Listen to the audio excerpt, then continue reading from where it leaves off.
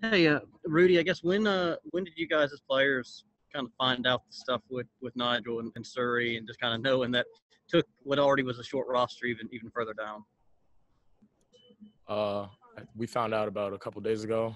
Mm-hmm. We were heading into a practice, and then we just got the news. Coach Weber delivered the news from there, and we just had to deal with it. There's going to be adversity during the season and stuff. There's going to be ups and downs. Not everything's going to be smooth. So we just got to have guys step up and deal with it and keep moving forward.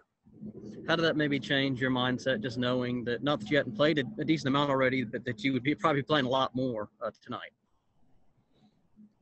Yeah, I knew I was going to have to step up. Other guys were going to have to step up as well. Tried our best. And, we just have to get better and get ready to prepare for the next one. Thank you, Rudy.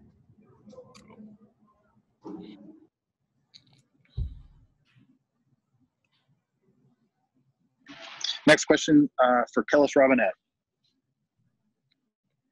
Hey, Rudy. What was just the biggest change today playing without so many guys? I would kind of say, just being smarter on the defensive end, making sure we don't pick up cheap fouls.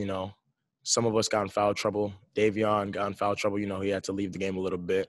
So, now that we're undermanned a little bit more, we got to have to, sometimes just got to let some of them go, and then, can't put ourselves in an even tougher predicament than we're already in.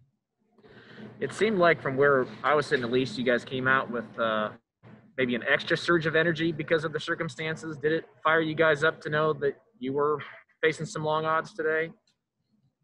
Yeah, we talked in the locker room, and we understand that we really had nothing to lose this game and kind of moving forward with a shortened roster. So, we just got to give it our all, leave everything on the floor, and then, live with the result. All right. Thanks, Rudy. You're welcome. Next question to Tim Fitzgerald. Rudy, how's it possible to keep a good attitude when, things just kind of get a little bit worse every time in terms of now you're down to 6? We just have to deal with it, deal with the situation.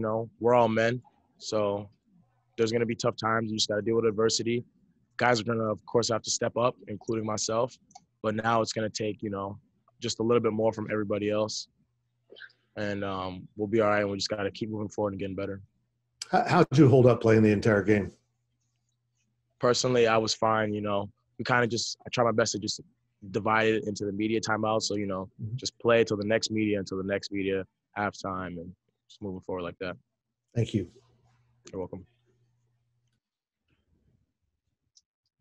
Next question for Michael Goins. Yeah, Rudy, this might be just another way to ask that, but looking forward, how do you guys bounce back and kind of recuperate your bodies and get ready for Wednesday night with Iowa State coming to town? Pardon me, could you repeat the question, please? How do you guys kind of recuperate your bodies and get ready for Iowa State coming to town Wednesday night, as well as mentally bounce back from this? I'd say you just got to have a short-term memory loss mentally.